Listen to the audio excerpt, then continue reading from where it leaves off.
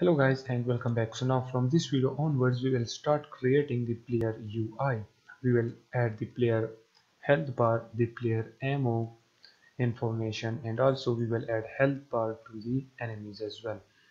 And also we will show a damage indicator. When the zombie hits the player, then we will show a blood effect on the screen to indicate that the zombie is hitting the player, and that indicator will be this one. Okay, so in order to add that, let's first of all create a UI canvas right here, and let's name this canvas as player damage.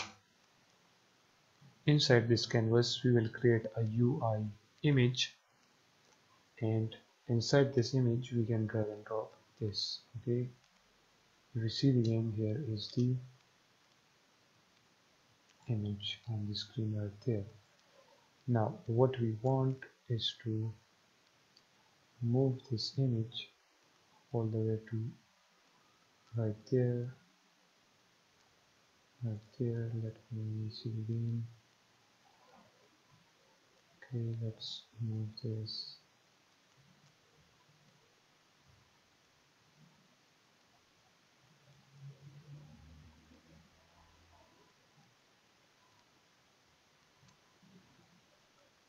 The player damage position X is 601. Let's make this as 601 as well.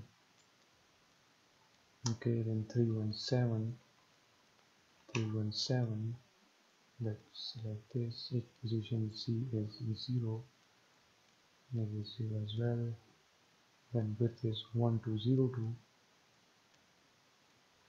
1202. And 634. 634. Okay, this is the size of the canvas. Now let's drag and drop this inside the canvas.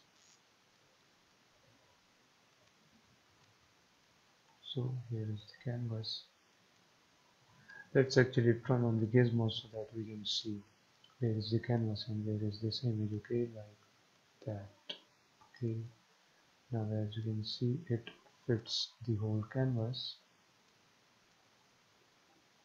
Let's see again. Okay, it will show this like that. So now save it. We have the damage indicator. Now let's disable this and add this inside the player. Okay, we have the damage indicator there. Now let's add this by using the script. So whenever the zombie hit the player, we will enable this indicator like this. Okay,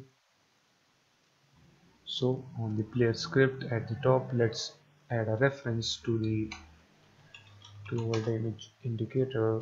We'll say public game object. Let's name this as player damage. Okay, and now we will call this just for 0.2 seconds. Okay, and we will call this whenever the zombie hits us. So for this we need to create a enumerator function by the name of player damage. Okay, and inside this function we will simply say player damage dot set active. Let's set this to true, and then we want to show this for 0.2 seconds, so we'll say yield return new, wait for seconds, and we want to wait for 0.2 seconds. Okay, and after that we want to disable this, so we will simply say false. And now we want to call this function when the player gets the damage, so right here we will say start quarantine. Okay, and we will call the player damage function, and that's it. Now save this, click on the player. We need to provide the player damage there, save it. Now let's go ahead and play the game. Now you will notice that when the zombie hit us, as you can see, it just played very quickly. We don't want that, so we can actually just delay the time a little bit. Let's delay it 0.4 seconds. Okay, you can change these values according to your zombie attack. Now let's play the game again. Let's play it in the full screen.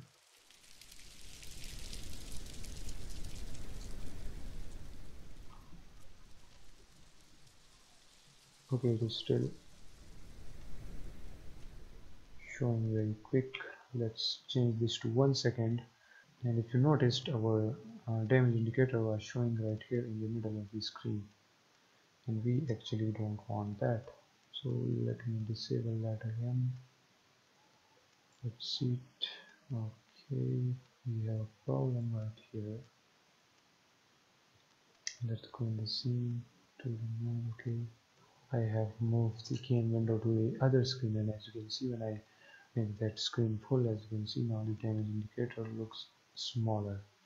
So turn on the gizmos and do this and this went down blue and this went to there as well. Now save the game. Let's play the game in full screen, and actually let's deactivate this. And guys, you can resize this canvas according to your screen size. Okay, my screen size is bigger, so that's why I'll stretch it out. Now let's see how the damage indicator. See, okay, it's still slow, so we need to change the timing a little bit. Now this will be the final. Let's change this to 2F, and that's it. And now let's play the game again. And guys, you can end this video right here if you have added your damage indicator. Okay, I am just testing it out. As you can see, it shows the damage indicator. You can set the timing according to your zombie attack. Okay, and I will just leave this now as 1.8F, and that's it. But now you know the basics, that how to have a time indicator. You can change the timing according to your game. That is it for this video, and see you guys in the next one.